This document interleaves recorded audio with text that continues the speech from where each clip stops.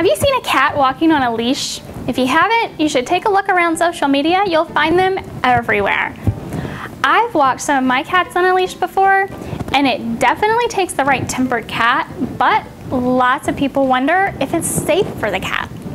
If you've ever wondered about walking your cat on a leash, then this video is for you.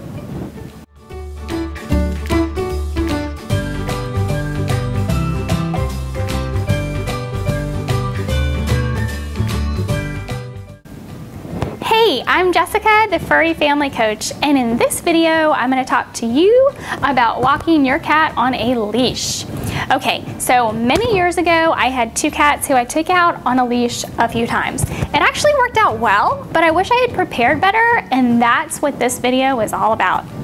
First, let's talk about safety. Your cat does need to be up to date on vaccinations, and of course, it's always a good idea to have your cat microchipped. We never want to think about the worst case scenario, but it's better to prepare unnecessarily than to be unprepared.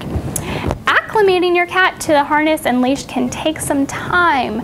The earlier you start them, the easier it will be for them to become used to the harness and leash. But that doesn't mean that your adult cat won't get used to it. They certainly can. Place the harness and leash in the same room with your cat, but don't put them on your cat. Once your cat is comfortable with the new items being in the same room, you can begin to hold them near her and use treats to build a positive association. Don't move faster than your cat is comfortable with. If she freaks out, take a step back and give her space. Eventually, you'll be able to place the harness on her, still using treats to build positive associations. And then attaching the leash will be your next step. Just let your cat become comfortable wearing the harness and leash, all the while giving treats.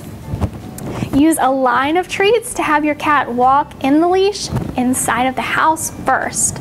Eventually, you'll be able to go to the door, then walk out the door, walk down the driveway, and down the street.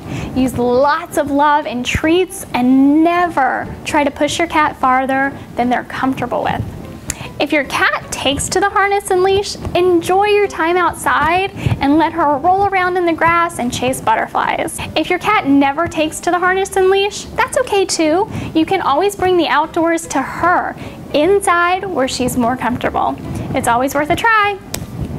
If you like this video, give it a thumbs up. Thanks for watching, and I'll see you next time at My Furry Family.